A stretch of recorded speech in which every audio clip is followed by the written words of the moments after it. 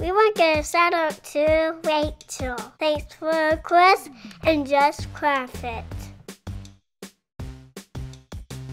For this craft, you'll need clay of your choice. Start by taking your polymer clay and conditioning it. It might take a while for each color to get it to the softness you want to be able to work with it. So if you have extra hands around, make sure they help out. And rolling the clay and using the palms of our hands really help to speed up the process.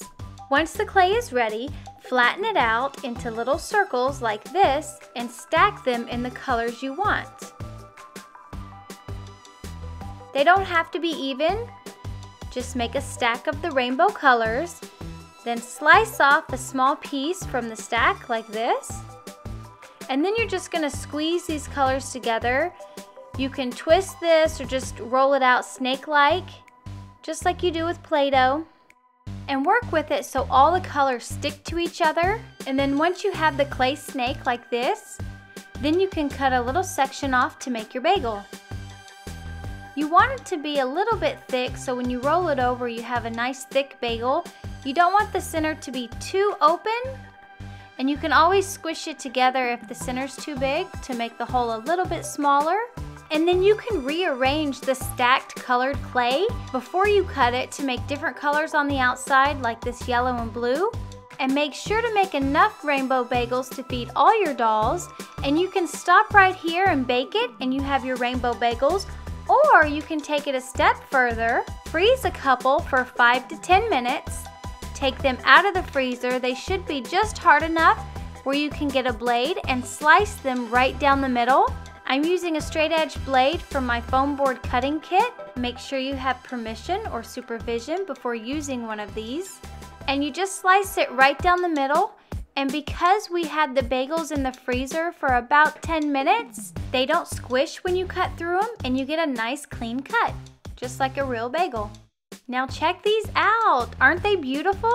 The insides of these rainbow bagels are so cool. So I would definitely cut up your bagels if you can and serve them in slices.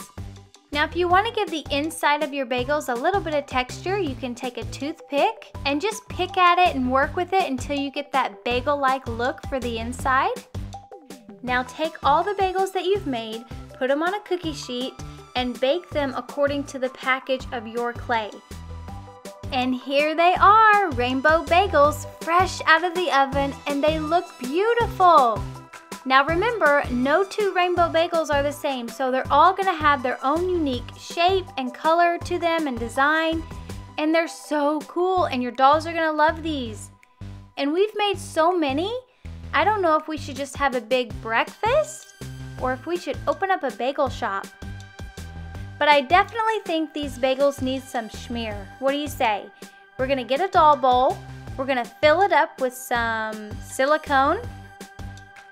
And this is the fast drying silicone, so it dries within 20 minutes. So we're gonna use this bowl as our cream cheese bowl. And then we're gonna take one of the bagels that we've already sliced open, and we're gonna take the cream cheese and spread it on nice and even. Do you know what kind of cream cheese is served with rainbow bagels? Leave us a comment and tell us if you know.